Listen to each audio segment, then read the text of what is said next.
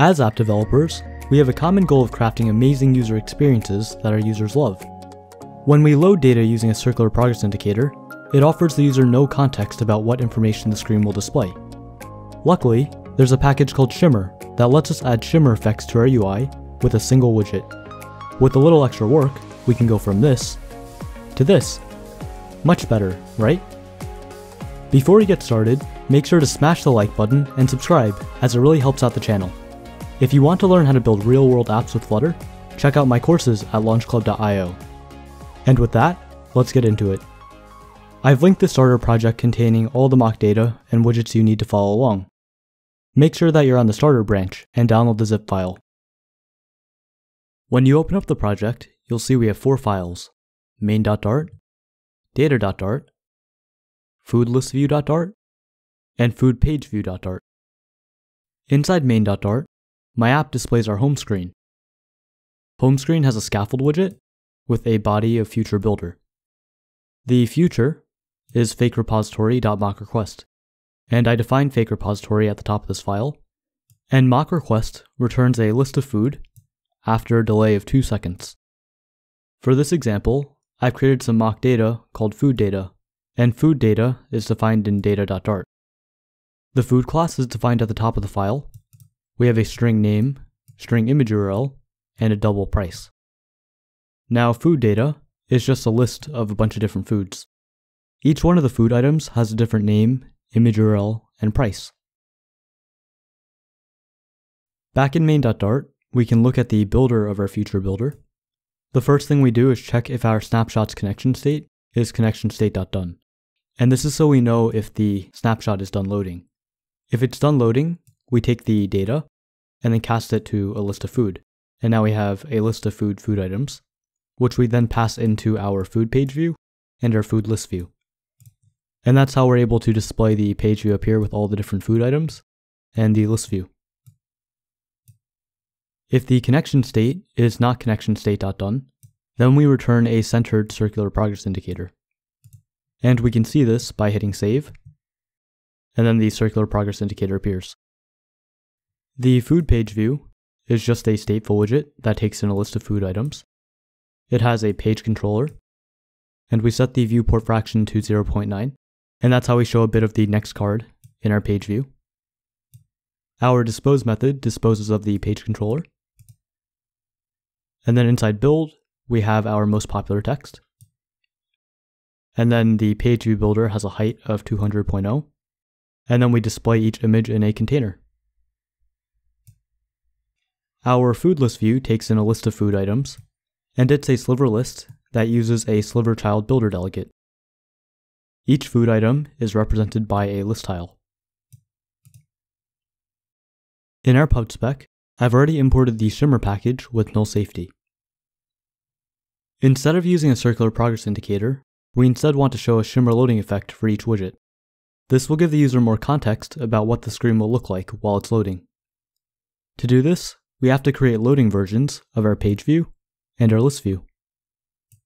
Each box here is actually a container widget with a set width and height, and then we apply the shimmer effect on top of it. Let's implement this. Inside of main.dart, we can set the mock requests to have a delay of 5 seconds, and so that way whenever we save, we can see our loading state for 5 seconds. Let's scroll down here to our centered circular progress indicator, and we're going to remove this.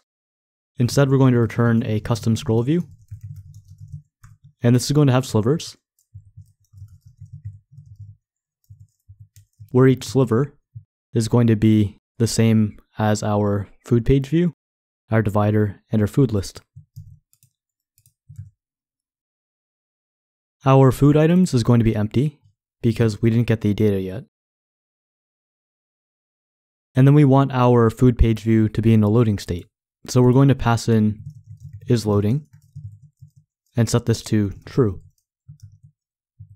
Now we have to go into food page view and add a new variable here. Final bool isLoading. This will not be required, so this dot isLoading, and we'll set the default value to false. And so that way, when we call food page view food items, isLoading will be set to false by default. And the first thing we're going to implement is the shimmer effect on the text. Let's scroll down to the most popular text, and I'm going to check if isLoading is true.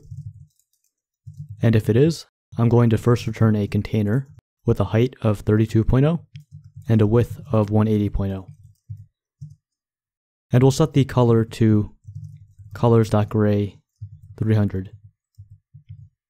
And make sure you do widget.isLoading, because we passed in isLoading to the stateful widget. So when I save this, we can see there's a container in the top left.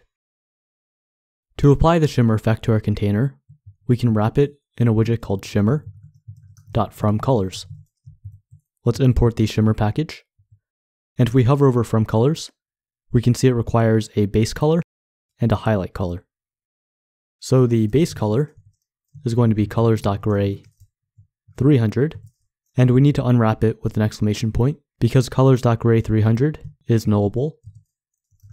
And then the highlight color will be colors.gray 100. Now when we save this, we can see the shimmer effect is happening. Next, we're going to handle our page view.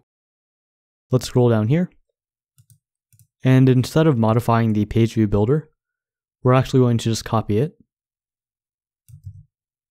and then do the widget.isLoading check.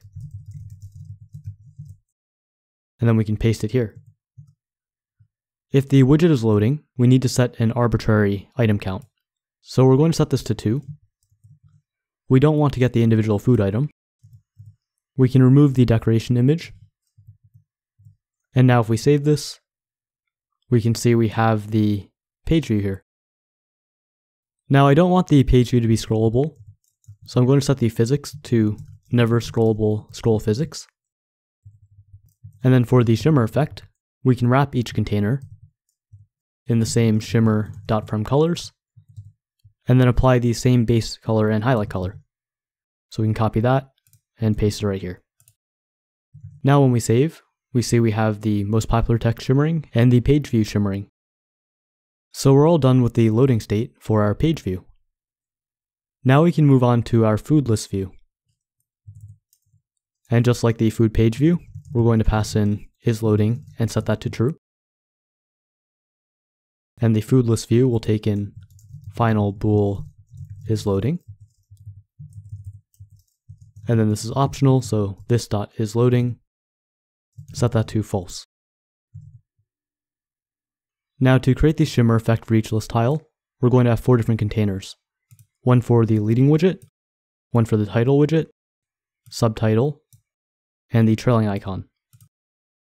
And just like the page view, this is going to be really straightforward to do.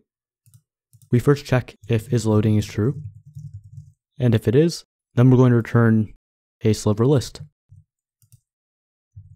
Now we don't get the food item, so we can erase that. The leading won't be an image.network. We're going to have a container with height 60.0 and the width 60.0 with color colors.gray 300. For our title, we can just copy the container here and paste it. We're going to set the height to 16.0, and we don't have to define the width because we want the container to stretch to the entire width of the list tile. Let's use the same container for our subtitle. And then for the trailing widget, we're going to return a container with height 24.0 and width 24.0. And then we can change the child count to an arbitrary value. I'm going to set mine to 10. So now if we save, we can see we have the list tiles now, and I can actually scroll up and down. To prevent the user from scrolling while the screen is in a loading state, we can go back to main.dart and then set the custom scroll views physics to never scrollable physics. And so now we're not able to scroll. Let's apply our shimmer effect, and just like before, we wrap it in shimmer.fromColors. And because we want a uniform base and highlight color, we can just copy it from the food page view and paste it. Let's do the same for our title, subtitle, and trailing. Shimmer.FromColors, paste in the colors. The subtitle, Shimmer.FromColors, paste it in, and trailing.